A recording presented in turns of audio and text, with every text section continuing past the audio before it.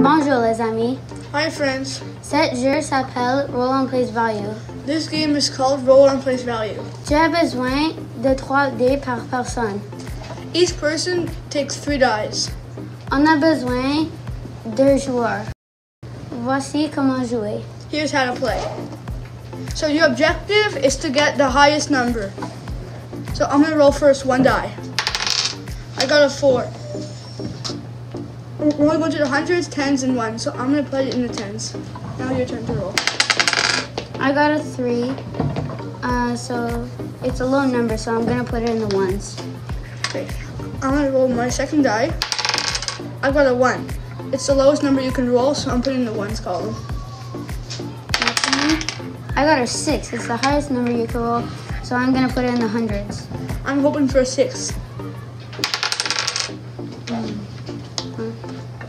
And last number, I got a 4, and I'm gonna put it in the tens. So 643 is greater than 141. So I won.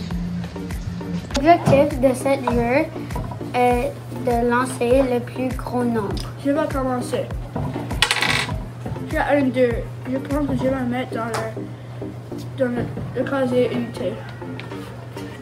Mon tour. J'ai eu un 6, alors je vais mettre dans le casier centaine.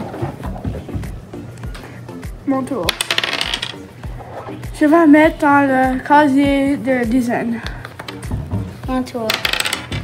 J'ai eu un 2, je vais mettre dans le casier d'unité. Je vais mettre dans le casier centaine. Mon tour. J'ai eu un 6, je vais mettre dans le casier dizaine.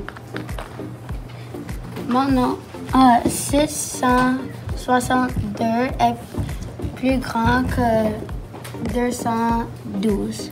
Thank you, Boxcars and One Eye Jack, for the original creators of this game.